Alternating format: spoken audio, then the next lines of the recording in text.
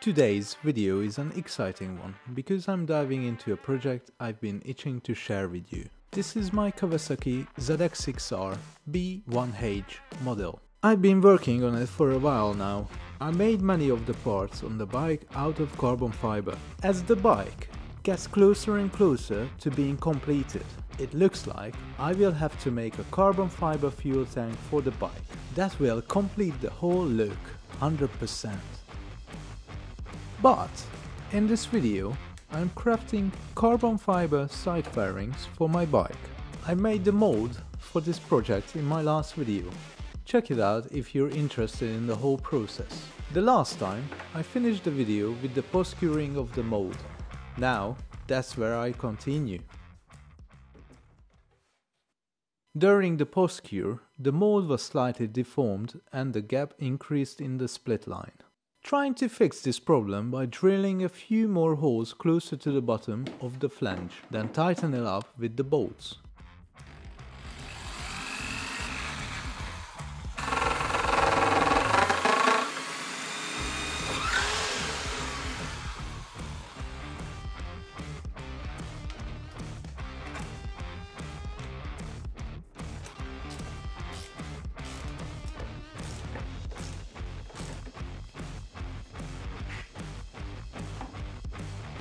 Looks like the added bolts created a tighter seal. The gap was narrower than it was. Next up, I covered the mold with the 3 coats of chemical release agent.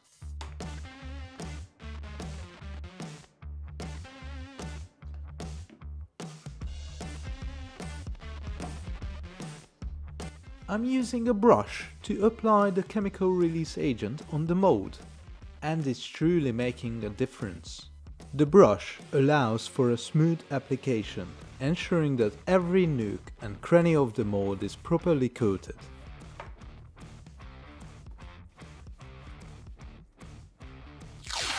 After the release agent dried up, I masked the whole mold with masking tape. I did that in sections. This way, the tape is easier to remove, and I don't have to handle it around in such a big pieces. The section of the tape templates will be giving me the size of the pre-preg. With the Sharpie, I mark the split lines and the edges.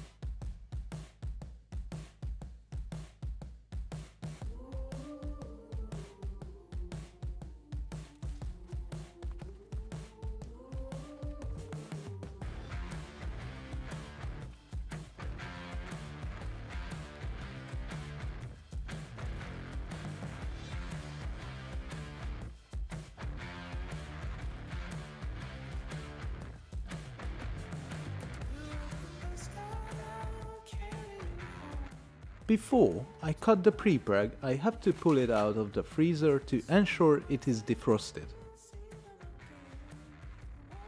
Until the pre-preg is defrosting, I transfer the masking tape templates onto the cardboard. The cardboard will give stiffness to the templates.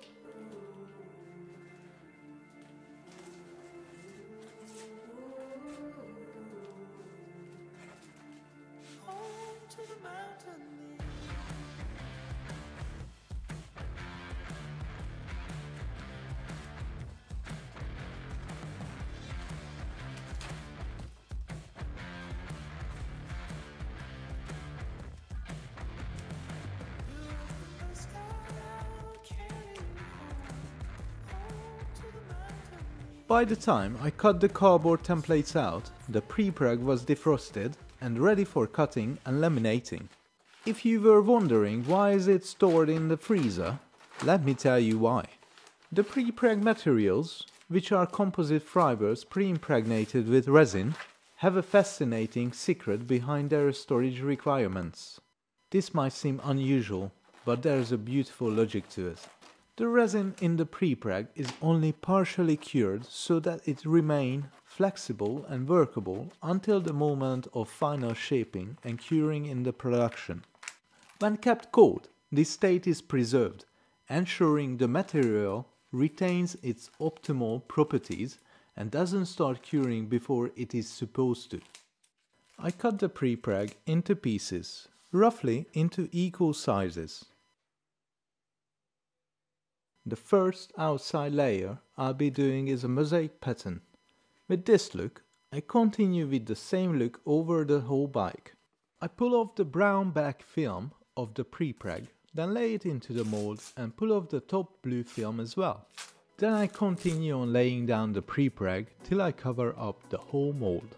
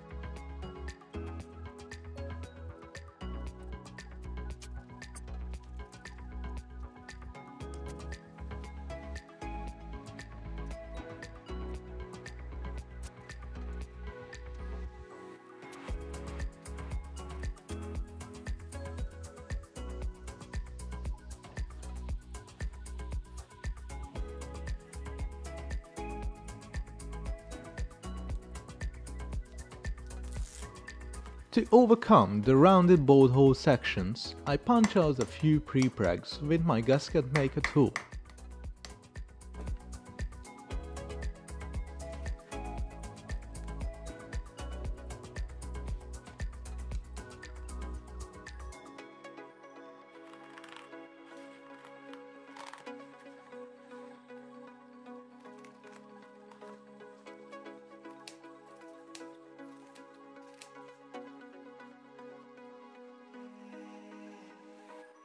Gently place the rounded pre-preg onto the mold, starting at one edge and working my way around.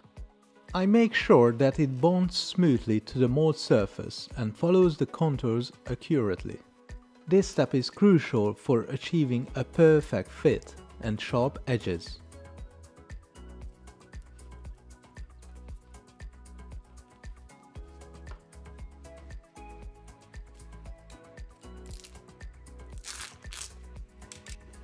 I start to prepare the next layer of pre-preg. I will cut out one more layer of 225 gram carbon fiber with the help of the templates, following by the debulking and two more layers of 450 gram carbon fiber.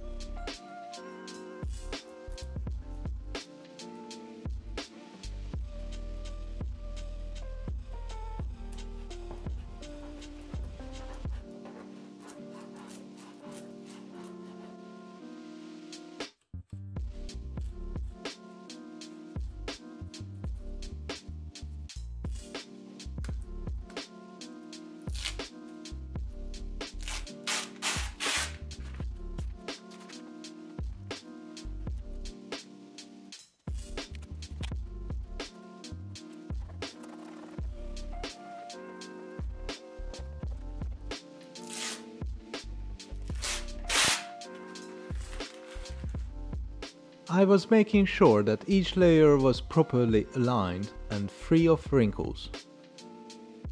The next step is the debulking. For the debulking, I'm using a perforated release film. Perforated release film is a specialized material with tiny holes punched throughout its surface. This film plays a crucial role in the debulking process when used in conjunction with vacuum bagging. It involves removing trapped air from the layers of prepreg material before the final curing process. After laying the prepreg, I place the perforated release film over the top layer. The perforations in the film allow air to escape while still providing a barrier that prevents direct contact with the layer of briefing cloth or vacuum bag. Once the perforated release film was in place, I covered the entire setup with the briefing cloth and the vacuum bag. With sealant tape, I sealed the edges of the bag, connected a vacuum pump to the bag and effectively created a vacuum within the bag. The vacuum will compress the prepreg layers and perforated film, promoting the removal of trapped air through the holes in the film.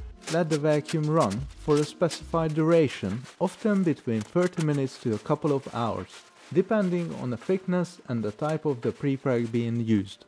Once the debulking is completed, I gently open the bag and remove the mold from the bag.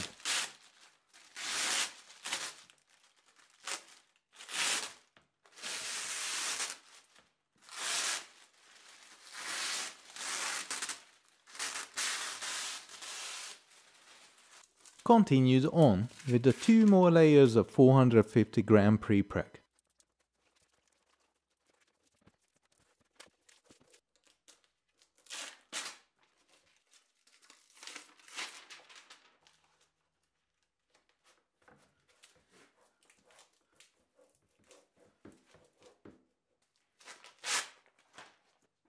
Between the 2 layers, I added the side flanges.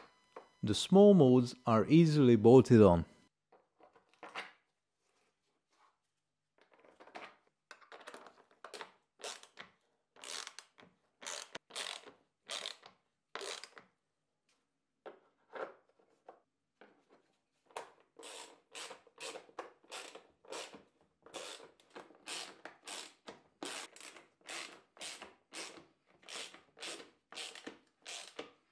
I laminated also 4 layers of prepreg into these molds.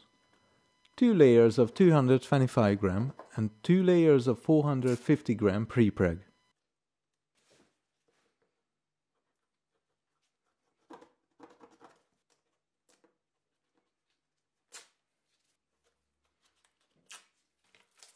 In the end, I overlapped with the last layer of 416 gram carbon.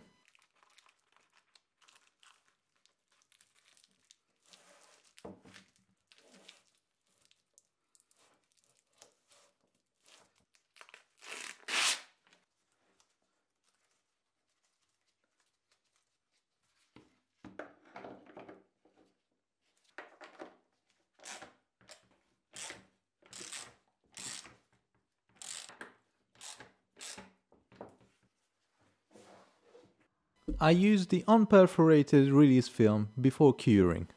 The release film keeps the resin where it's needed, ensuring the surface of your prepreg isn't marred or sticking to anything else when it comes out of the mold. Unlike perforated films, which allow excess resin to bleed through, unperforated films keep it contained. The mold is covered with the briefing cloth. Also, when you're pulling a vacuum to cure the prepreg, air needs a way to escape, and the briefer cloth provides that pathway. It absorbs excess resin and lets the air move, ensuring a snug fit around your mold. So putting them all together, you've got your prepreg laid up, then an unperforated release film to protect and contain it, and finally, a briefer cloth to help air escape and apply even pressure. It's like a sandwich where each layer has a vital role in making sure your final product turns out just right. I use my oven to cure the part. If you want to know how to build something like this, please check out my video of this oven. The curing time began at 60 degrees for 2 hours, ramped up the temperature to 70 degrees for 2 hours, then 120 degrees for 2 hours. At the end of the curing time, switched off the oven and let the part cool in the oven fully.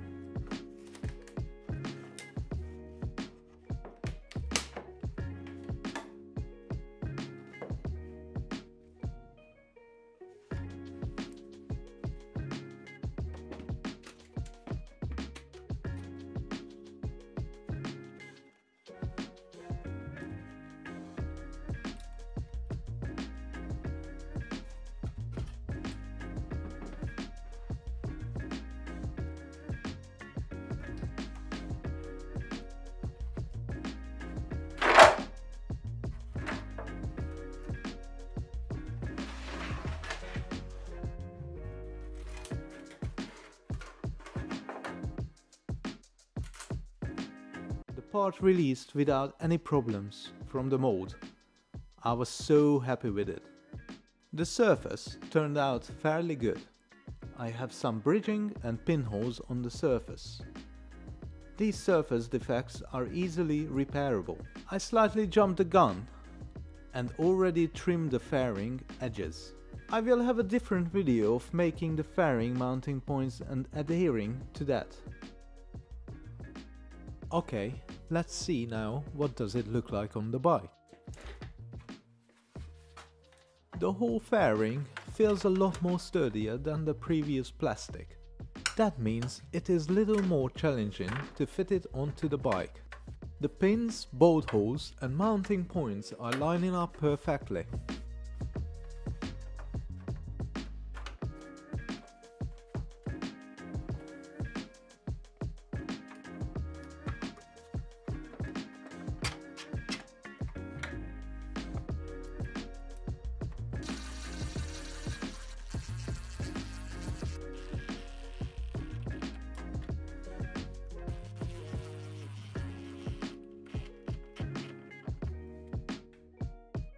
And there you have it, folks. The carbon fairing is finally in place, and I have to say, it fits perfectly, looking every bit as awesome as I had imagined. The work put into crafting this piece was no small feat, from tackling the mold making to meticulously layering the carbon fiber. Each set comes with its own set of challenges, but seeing the final result on my ZX6R makes it all worthwhile. If you enjoyed this video and want to see more projects like this, don't forget to like, subscribe and drop a comment below.